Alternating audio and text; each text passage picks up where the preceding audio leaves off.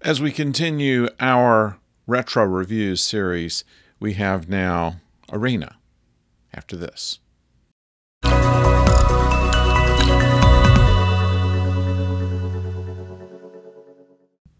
Hello out there, I'm the oldest nerd, and in Arena, this is the first script for the series written by Gene Kuhn, who was the associate producer and came up with most of the ideas of the Klingons, the Prime Directive, and other things that we take for granted in the Star Trek universe. And we start to see a couple of things appear in this episode. The first mention of the Federation, as I know it.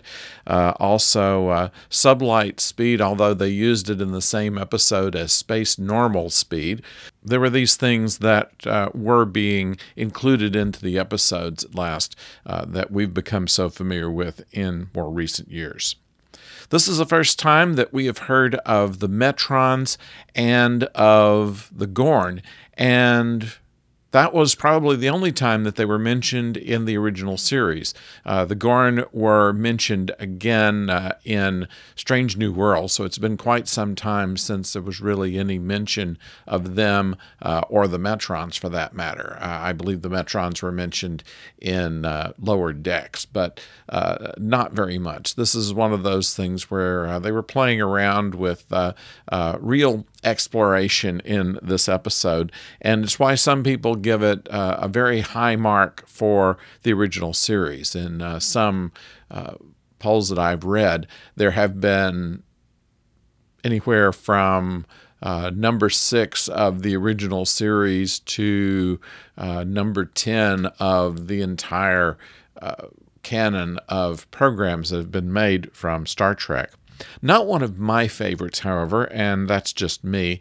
I can't get past the guy in the rubber suit and kind of the clunky way that they dealt with it. The first part of it, where they have the battle scene, was actually pretty well done. The latter part of it, where there is the standoff with the Gorn itself, showed, first of all, this double fist type of punch that Kirk used in various episodes. I don't think I've ever seen it in any other action-adventure television program. Obviously, at the time where you have low-resolution pictures, and most people who even had color TV at the time didn't have it where you could see a lot of detail that you can today. That probably just helped, showing that he could put up some power behind a punch. Anyway, in my opinion, the Gorn looked very much like, a caveman in a rubber suit because of how he was dressed. It was kind of a Fred Flintstone outfit.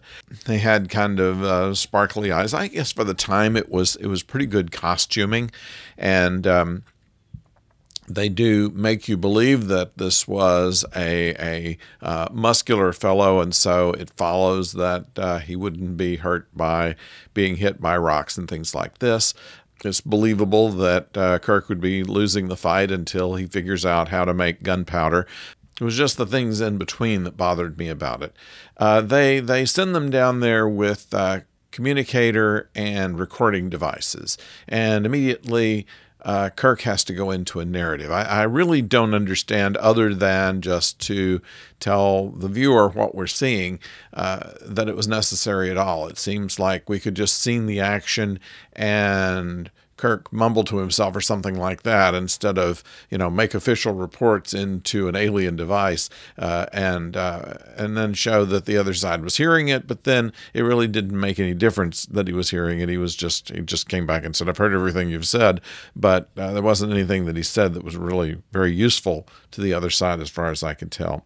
This was one of the episodes that was filmed at one of 3 locations that they used for many of the original series shows. One of them was Griffith Park, which is a big woodsy park in Los Angeles, and the other is the Vasquez Rocks, and that with a little bit of special effects gives it the view of how most planets, as we've been led to believe, are mostly rocks.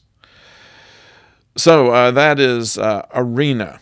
That is episode 18 of the original series. We hope that if you liked this video, that you will subscribe to it. Let us know what you think about it, and put some comments below as well, and see what you think about this.